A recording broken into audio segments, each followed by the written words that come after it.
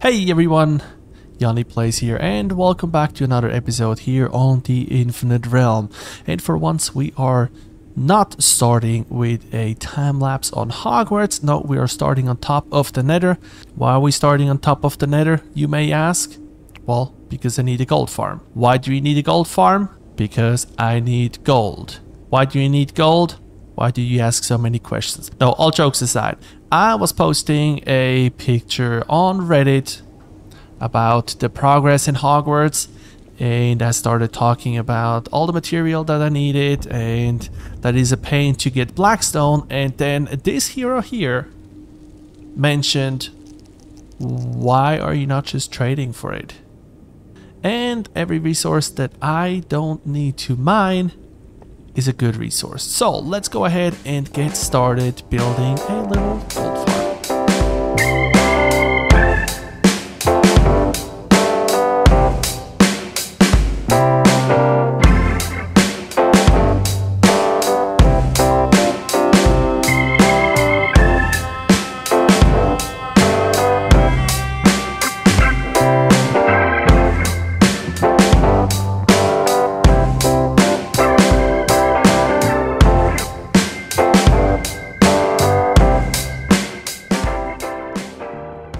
Well, as you can see behind me, the farm is built, including the bartering section, but I need to get 24 piglins. And if you look at the name tags, you can see I still need 8 of them. Well, technically I would need 7, but oh, I lost you. Come on. Technically need 7, but one of them I forgot to name tag, so I need to go and get another one. And while usually it wouldn't be too big of a problem to get all of them, well, we can see it in the fog, but didn't got any spawns. And then I talked to Brad. I'm like, hey, are you in the Nether? He's like, yep, I'm building a gold farm. So, yeah, we're in such a close proximity and we are both building a gold farm. And I'm telling you, the AI of those guys is weird. The ones with the crossbow, you constantly lose. Like here, it's like, come on, just come around this corner. Whereas the one with the sword, they're just like locked onto the target and they're getting you. So I definitely prefer the ones with the sword because they're faster to get up here. But then on the other side, the ones with the crossbow, I can, if I find them, I can get like 2 or 3 of them at the same time and get all of them up because their hits don't really hurt. Whereas the sword, yeah, the sword hurts. Now, yeah, I probably should put on my chest plate, but I just went through like 4 totem of undying, so we should be fine.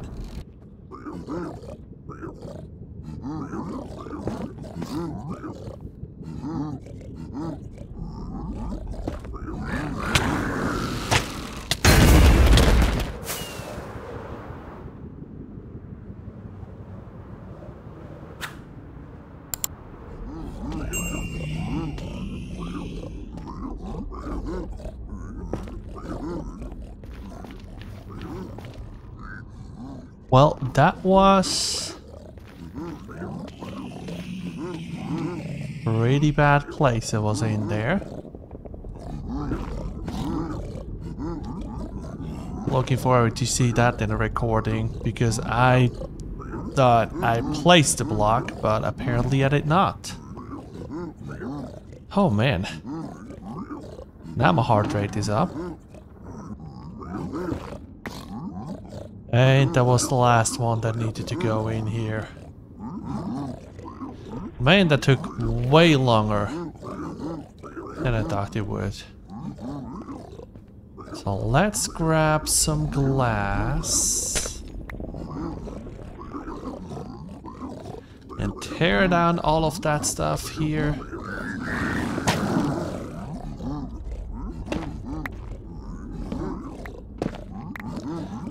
then let's see what rates we are getting.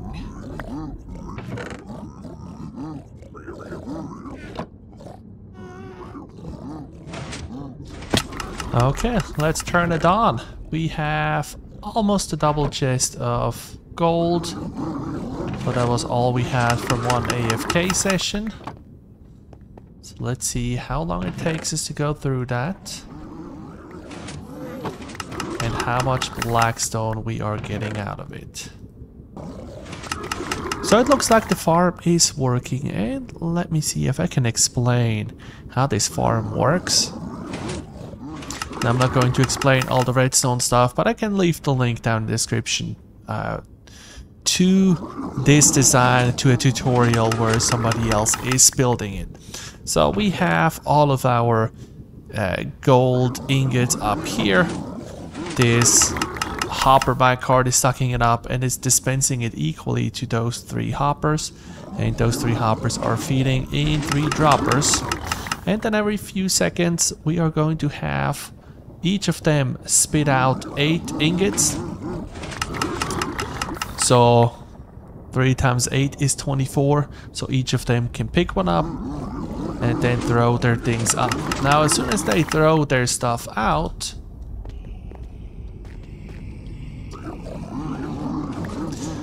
we are having this slime block here retracting, this one here moving everything over, and then this one here is extending again and is shooting everything down. And because everything is aligned on the chest, that means that everything is going in here and is being sucked up by those different hoppers here.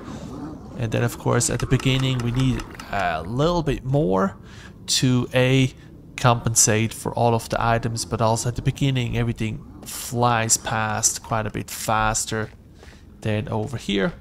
If everything is full and nothing can be picked up anymore, the items just go into the fire. Obsidian, crying obsidian, string, fire charges, and 2 chests of ender pearls that I probably not even need. Nether brick, soul sand, and then 3 with iron nuggets.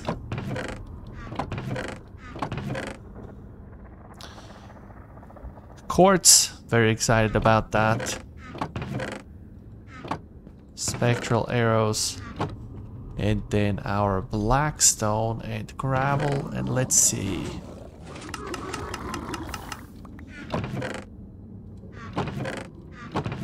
Honestly, I think that is going to be pretty viable. They're now doing that for 10 minutes.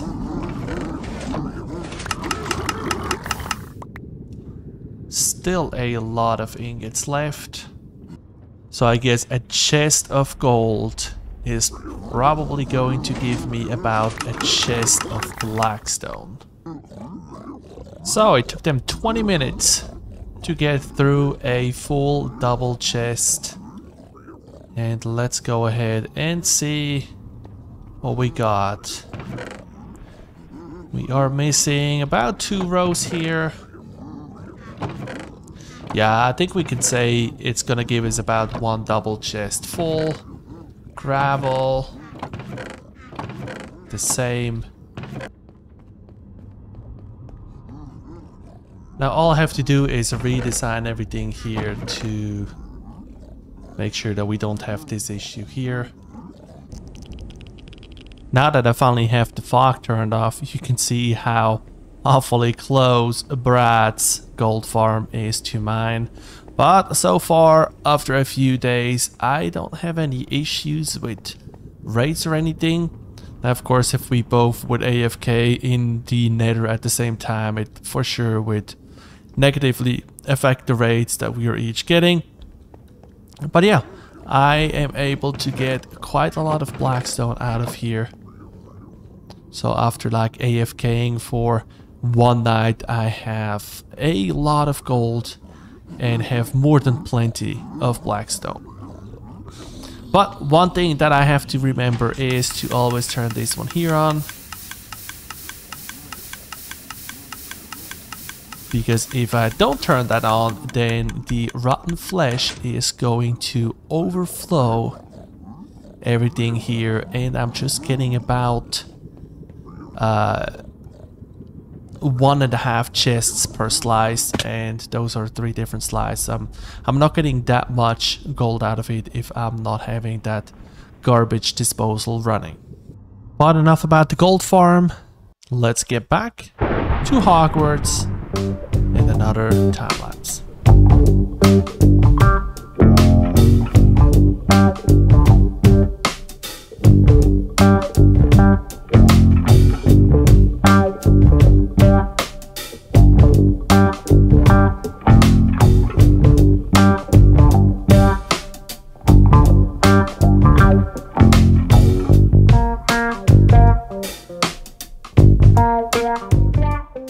This one here probably was my favorite part building so far and designing. I just think it ended up looking really nice with that small tower in the back, the bigger tower in the front that actually bump out on the top, and then of course the gate itself.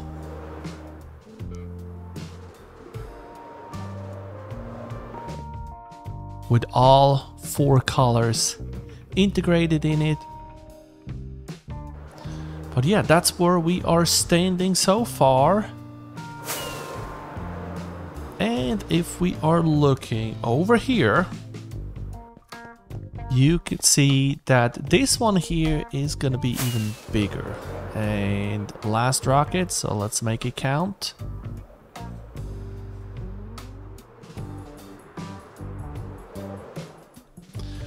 You can see that is just going to be a massive building.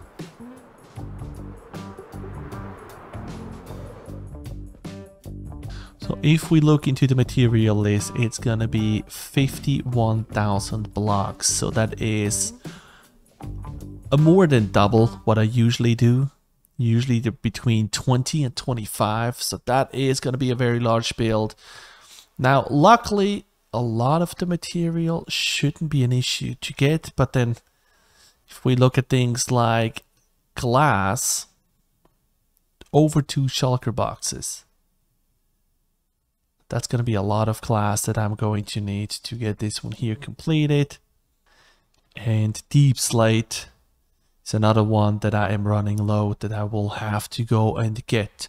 But considering it is that big, I am not 100% sure if this build here is going to be completed within just 1 week. So maybe next week you are not going to see an update on Hogwarts, because I'm probably going to have to spend a little bit more time on this one here. But there's still plenty of things to do. And if you want to know what it is, you better tune in again next week. Thank you very much for watching, and have a good rest of your day.